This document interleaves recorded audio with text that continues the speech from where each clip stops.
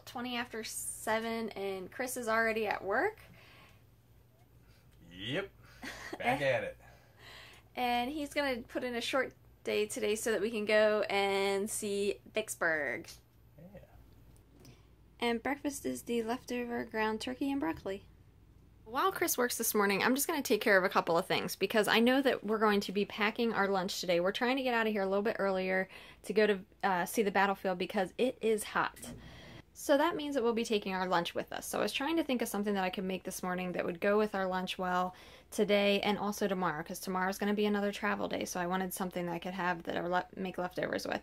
So I'm making that potato salad. The other thing is for dinner tonight, I kind of wanted something that's not going to be too hot later and that I could maybe do in the crock pot. So this is a really super simple recipe for salsa verde chicken. So I have boneless, skinless chicken breasts. I rinsed them, threw them in my crock pot.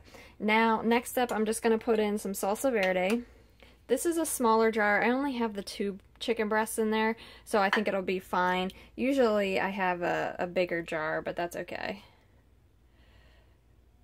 And the other thing I'm going to do is put in, I chopped about half of an onion. Again, because I only have the 2 chicken breasts, so that's a little bit smaller. You could make it bigger, just to add more ingredients.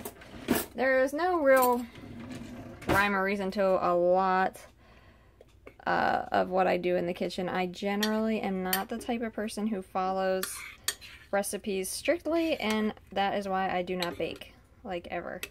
But this is another thing I get from my mother, and that is just kind of winging it. Because you know what? Once you know flavors and you get somewhat decent at cooking and you start to see what happens to things, it just gets, you know, you can do it. It's not that big of a deal. So work with what you got. So that's it. And so I'm going to put this on low for the day, and it will be done and ready to shred when we get back. And I'm just publishing my post that I finished last night. Alright, that is up and running. And let me go over. It's on the Bighorn Mountains in the Medicine Whale. So all looks good there.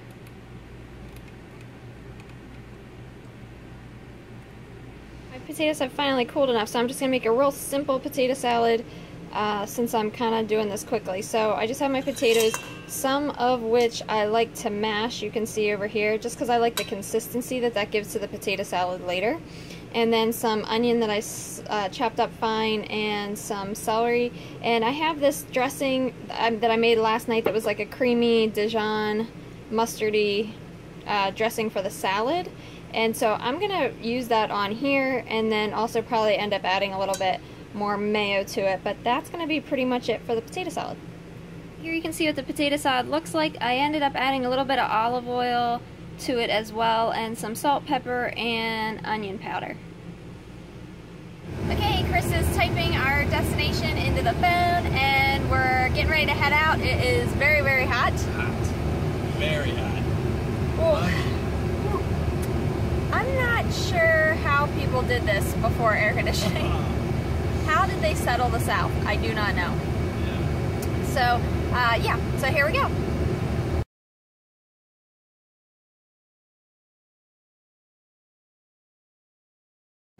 Okay, so,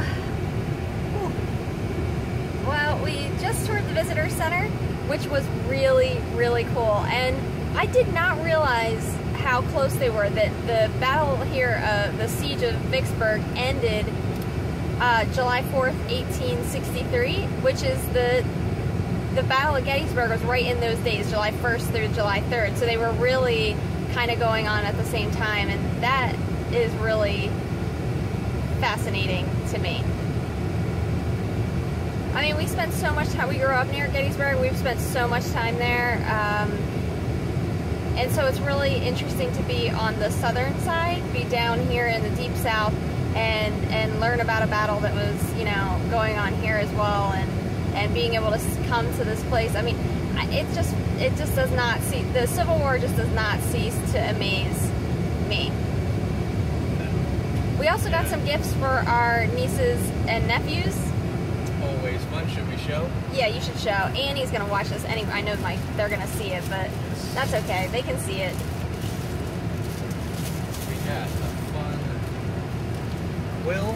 How cool is this? With a little ink holder, and then you get a little packet that you fry powder in there. You mix it with some liquid. Yeah. And right in there. Right. How cool is that? So they're gonna get to actually use a quill and see what that was like. So I thought that was really cool. I haven't seen that in other places, so that's awesome. And Chris got a sticker. Gotta get the sticker. So we're just gonna eat lunch in the car before doing the drive tour here of the battlefield. Okay, so I packed us some, this is actually turkey steak. It's kind of like ham steak, only it's made with turkey, but it's really yummy. I got it in Nebraska at Nutter's Natural Food Market. Nutters, that's right. That's right. The potato salad that you saw me make, and these are blondies that are made with they're grain free. They're made with chickpeas actually, so you can Google that chickpea blondies and you can get a grain free version, and they're actually pretty good. We like them. I also have some applesauce, and I brought a bunch of water and some walnuts, and I made us a chia drink to flavor it this time. I put in elderberry syrup because it's yummy. Nice. It's a little bit, adds a little sweetness, and it also has a lot of vitamin C. So that's what we're looking at.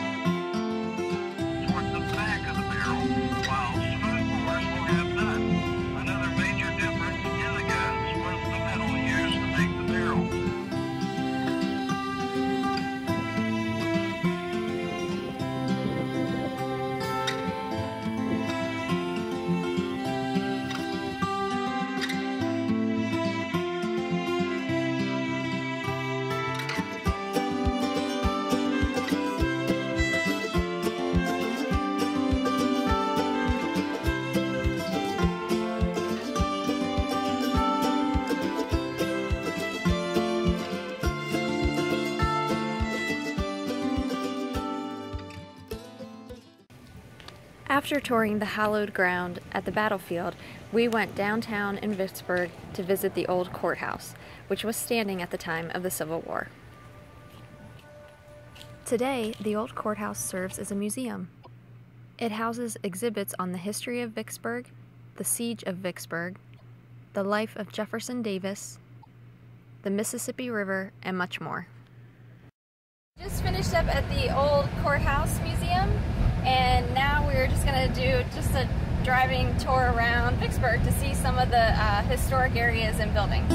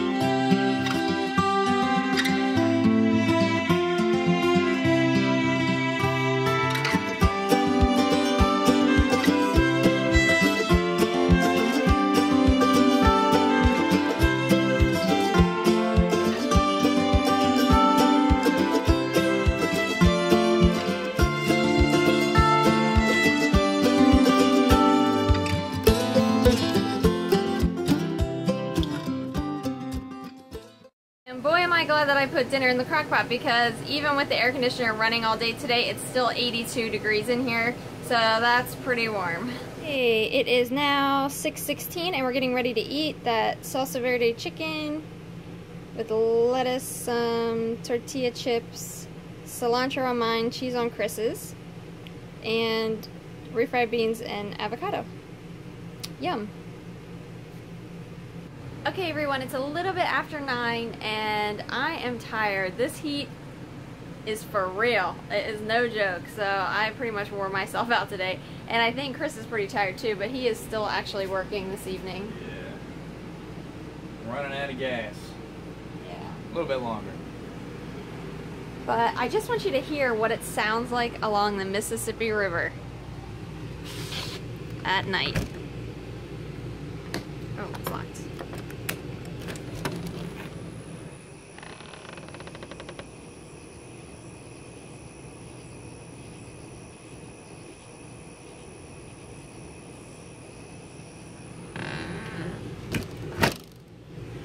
All right, good night.